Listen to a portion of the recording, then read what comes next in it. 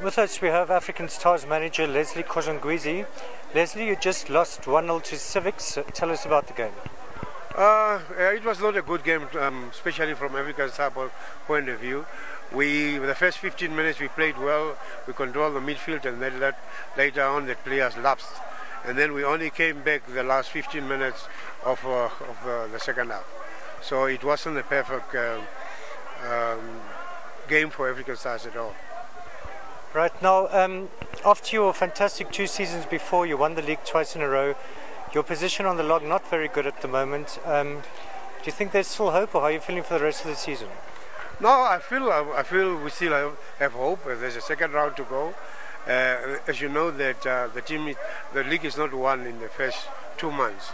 It depends who's having the character, and the character of a good team is to when you lose, when you are down, you can be a good team by virtue of coming back with a bang.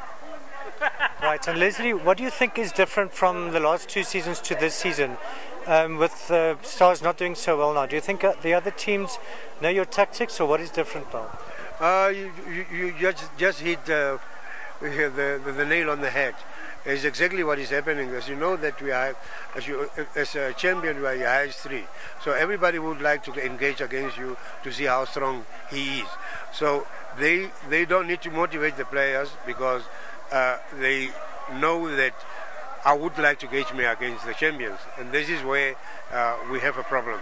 So, but as I said, the characteristics of a good team is to see how do you come back after you fall, and I think this is within in us also.